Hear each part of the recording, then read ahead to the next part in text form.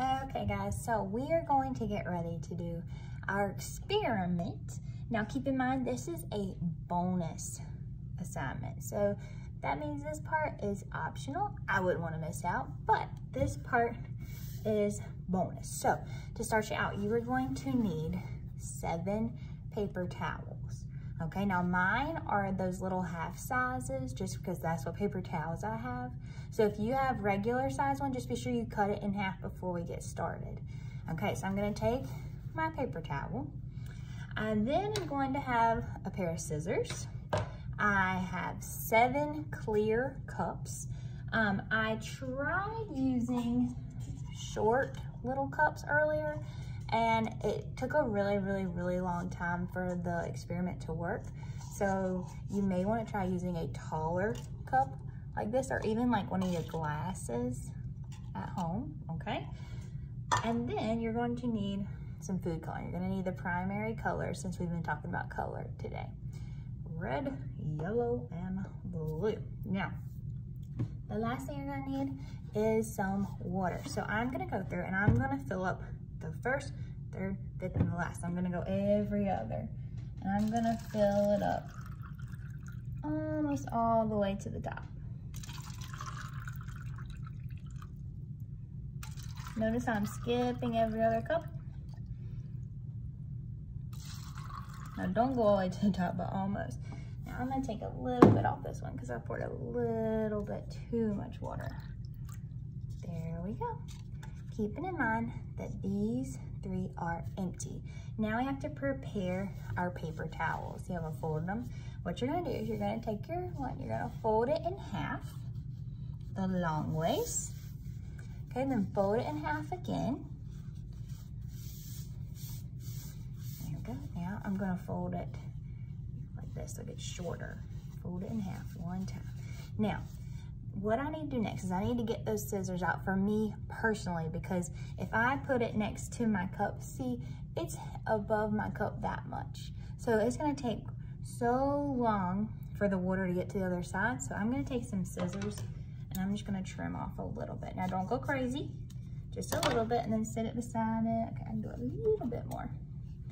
Because remember, you can always do more. You can't really put any more back on there. So let's do it one more time so you can see it again. Now keep in mind, since this is a video, you can pause it whenever you want. So I'm gonna take my paper towel, fold it in half. Remember, I have 7 paper towels. Fold it in half again. There we go. Fold it in half so it gets shorter. And then remember, take those scissors, trim it off.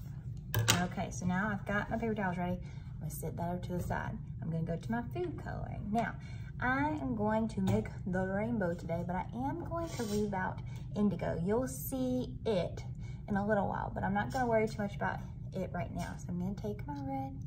I'm going to go 1, 2, 3, 4, 5. Okay, so then orange, yellow, green, blue.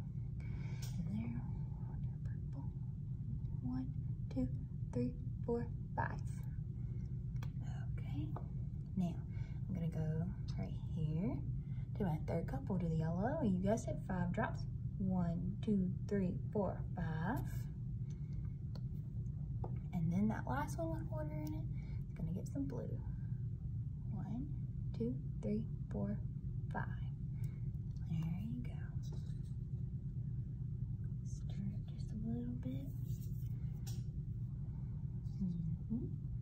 Now you're gonna take a spoon, stir that very gently, and I like to dunk it in a clean cup before I move to the next color so I don't accidentally get some of the stuff to the other one.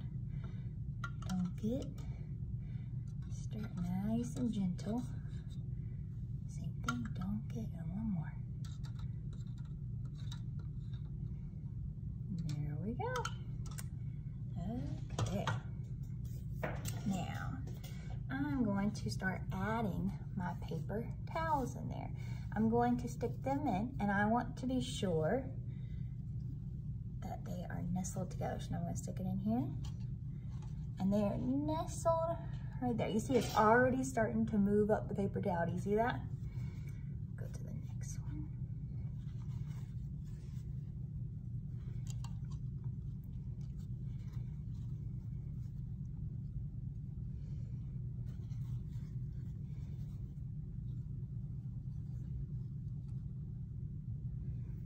go. Now see, they're all touching each other.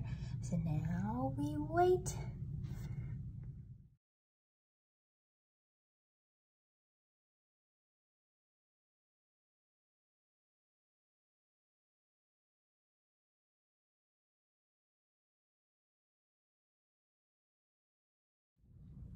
Now, this is after 20 minutes. You can start to see where the primary colors are mixing to make your orange, your green, and your violet. You're starting to see that.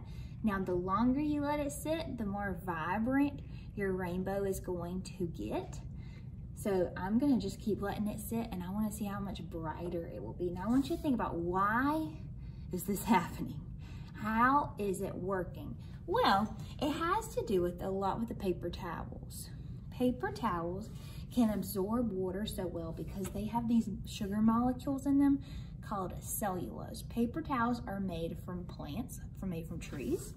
So much like a tree has its roots and it soaks up the water and it gets it to the leaves to make the tree grow, that's kind of how this is working.